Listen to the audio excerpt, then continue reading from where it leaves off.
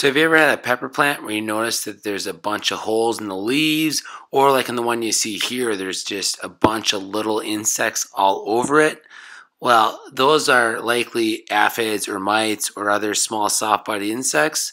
But fear not, we have an easy way to get rid of them with an organic pesticide we're going to show you how to make right here. Okay, so we're going to make this organic pesticide, and it's as simple as 3 easy ingredients. First, we're going to take 2 cups of tap water. We already have that measured out here. Then we're going to take a teaspoon of baking soda. And now note, it needs to be baking soda, not baking powder. That's very important, that it's baking soda. So it doesn't have to be exact. We're going to take our teaspoon of baking soda.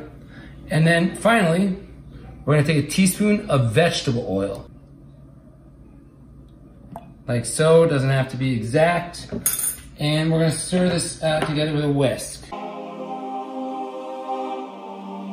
That is our solution. We're going to pour it into a handy plant spraying bottle here, and then we're going to get outside. Alright, so I brought our plant outside to do the spraying. We got our spray bottle here of the organic pesticide. And so you're just going to, honestly spray it to make sure you cover all the leaves well. You also want to, go kind of upwards like this to get the undersides. And then that's basically it. What I would say is if it's a plant that lives outside, rain will wash this off.